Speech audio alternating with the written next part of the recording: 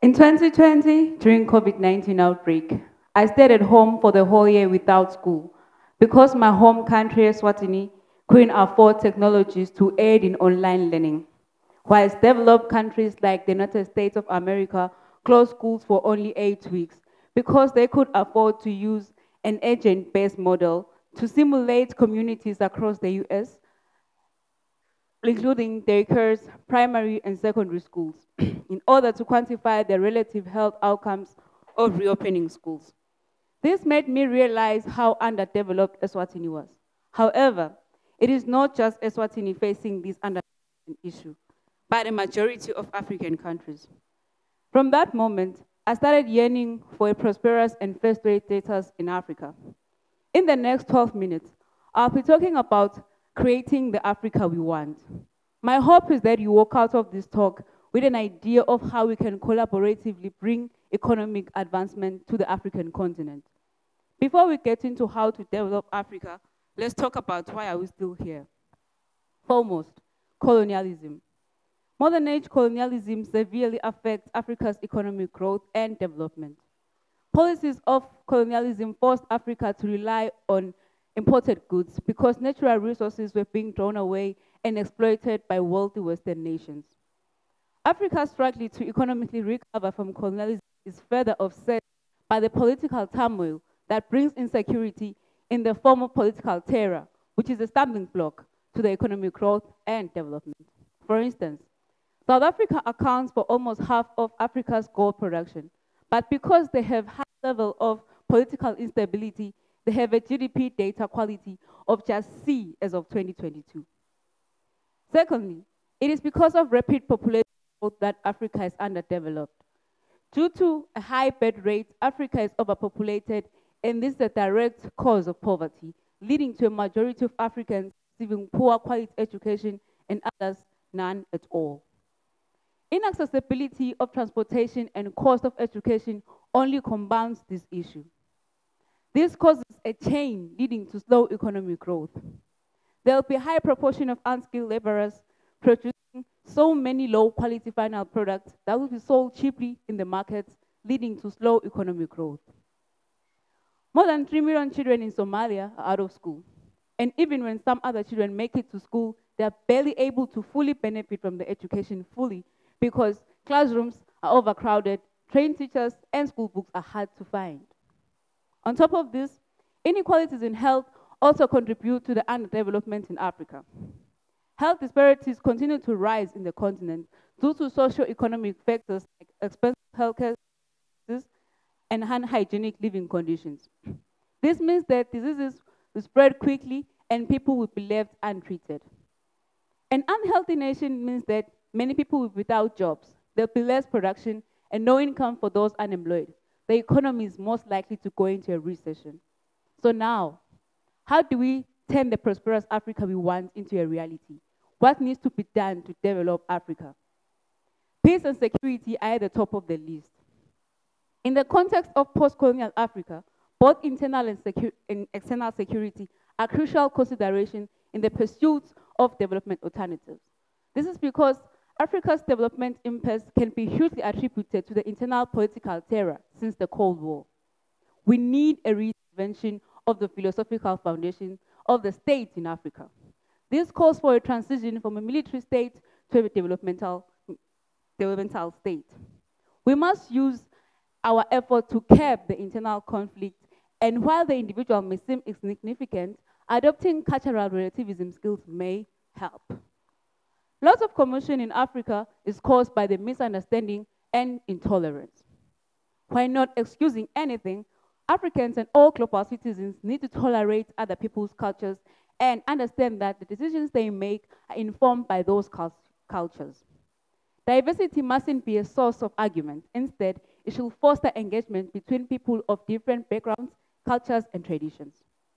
Moreover, African states need to ensure that a high-quality education is accessible to all.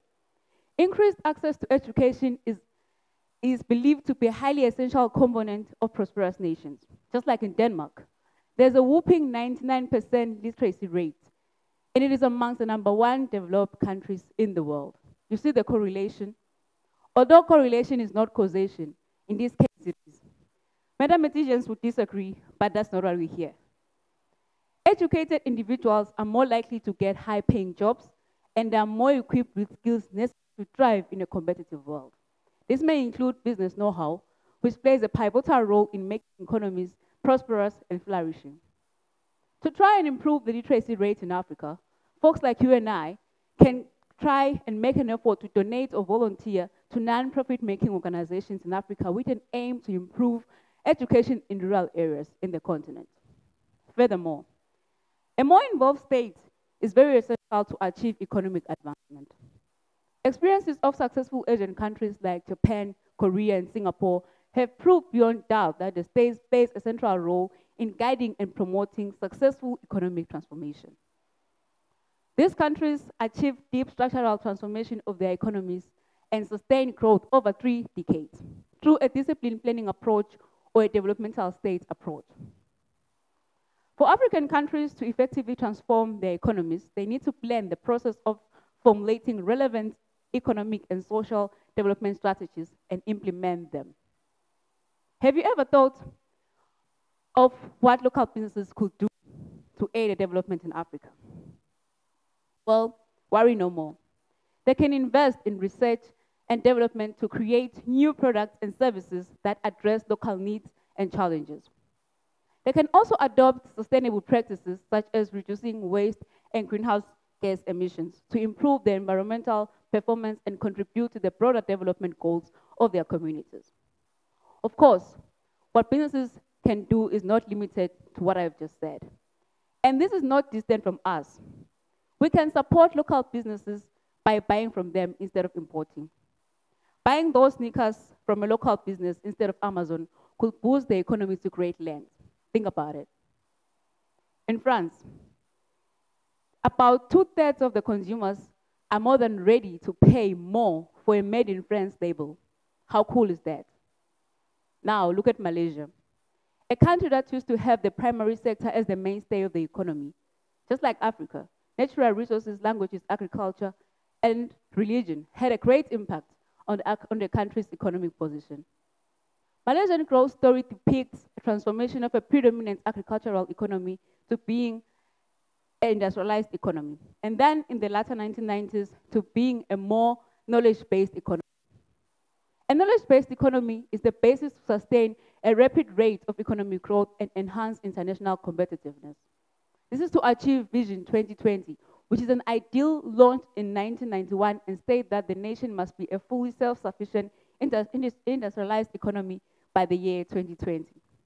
If Malaysia and Japan did it, why would Africa fail?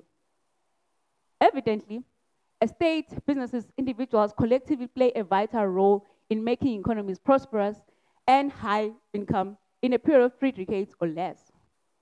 The good news is, in response to the call of development in Africa, the African Union set up Agenda 2063 in 2013. Agenda 2063 is Africa's development blueprint to achieve inclusive and sustainable socio-economic development by the year 2063. It builds on and seeks to accelerate existing and past continental initiatives for growth and sustainable development. It has 7 aspirations, all of which have been broken down into palatable goals and priority areas. Agenda 2063 and the Sustainable Development Goals both aim to promote economic growth, alleviate poverty and inequality, and protect the environment.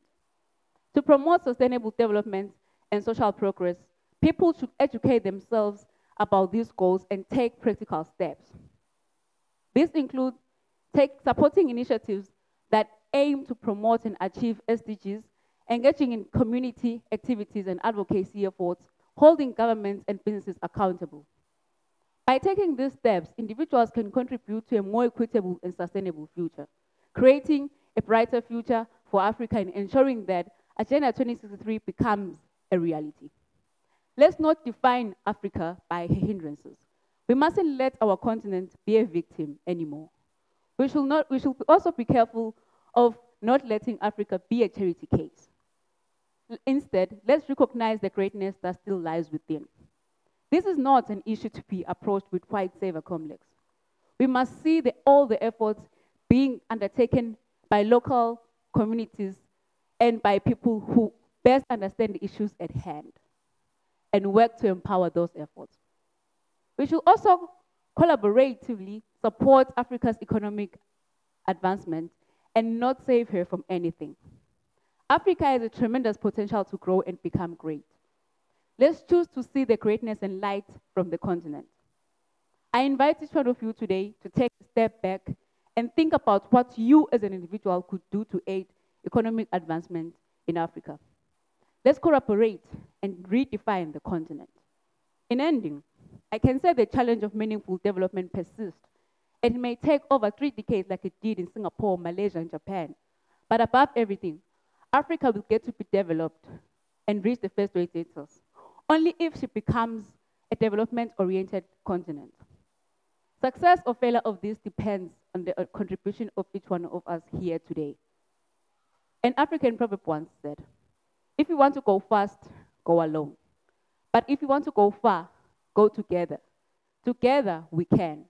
Together we can redefine Africa. Thank you.